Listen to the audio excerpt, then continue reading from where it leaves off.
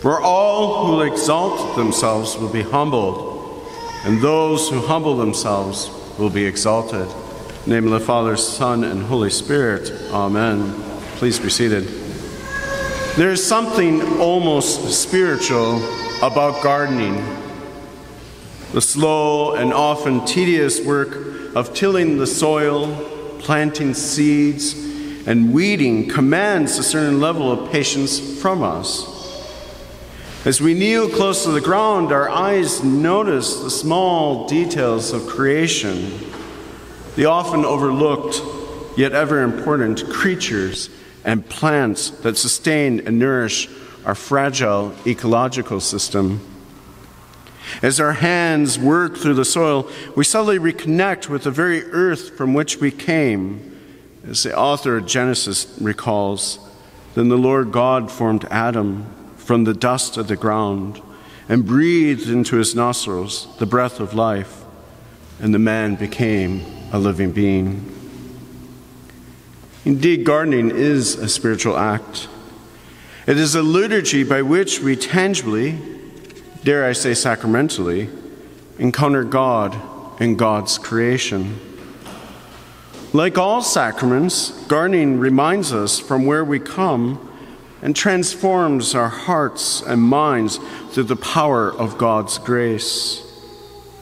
If engaged fully, spiritually, and physically, the act of gardening causes within us a desire to be more loving, more compassionate, and more kind. If you've never had a chance to garden, I hope you do one day. And if you do, I hope you allow yourself to garden with not just your body and mind, but also with your soul.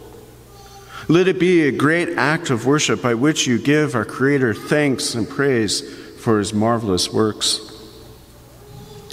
I first discovered gardening many years ago while sharing a home with two friends.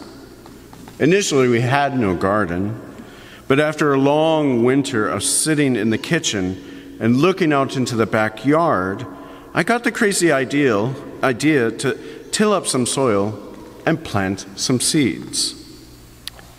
My housemates, although supportive of my endeavor, nervously looked on upon my initial endeavors. Yet over time, to their amazement and my own, little green sprouts emerged from the earth. Within weeks, I learned very quickly that some fruits and vegetables grow faster and more abundantly than others. Whoever knew that little cucumber seeds could produce so many cucumbers? I was shocked. I had to take baskets and baskets of cucumbers to my colleagues at work. That was a lesson I learned quickly. To my surprise, I learned very early on the spiritual dimension of gardening. Somehow the acts of tilling, planting, and weeding forced me to slow down and to listen. The repetitive acts reminded me of the rhythm of liturgy, with its common prayers repeated day after day, week after week. And the fact that I garden in the evening, just after work, made me think of gardening time as a celebration of Vespers, that great evening prayer of praise unto God. As the Vesper light would fall upon the fruits of my labors, I would set aside my tools and go into my house to say Compline, or night prayers, with the words of the hymn, "The day thou gavest, Lord, has ended," flowing from my mouth. Gardening taught me humility. The petty annoyances of each day passed away as I slowly worked the flower and vegetable beds. The hard labor would remind me that I'm just like every other person, weak and dependent upon God and others for love and care. And as the hours would go by, I'd realize that all my cravings and ambitions for more were nothing but dust. In truth, I was formed and fashioned to serve God's creation. And to do that, I had to connect with it. It's no wonder gardening taught me humility. Even the ancient Romans understood as much, with their Latin word for humility, humilitas, having at its root base the Latin word for earth, humus. Contrary to our modern misconception of humiliation as imposed shame or self-denouncement, intended to lower self-focus, the Romans, as well as other great mystics, understood humility as a sense of being grounded, knowing who we are and our place in this world. Humility, as the great spiritual masters teach, is a virtue by which we remain ever rooted in God and God's creation.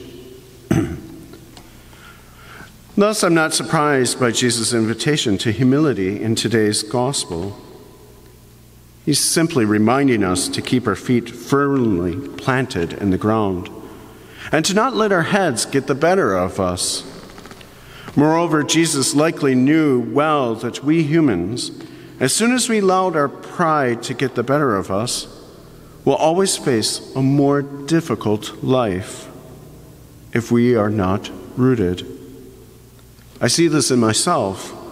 As soon as I allow my ambitions to take hold of me, that I'm forever a slave to a cycle by which I endlessly work all the time in the hope that I may one day have a higher place at the table or enjoy privileges others do not have.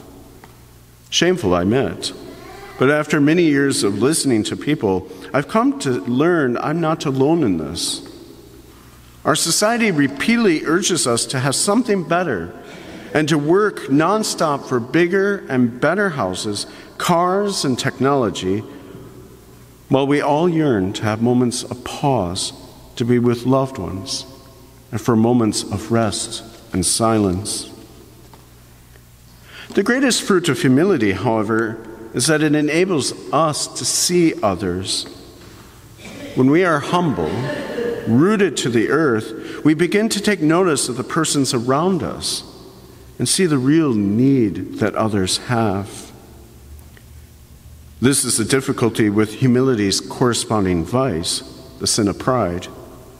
When we are proud and haughty, we solely focus on ourselves and blind ourselves to the real suffering of others in this world.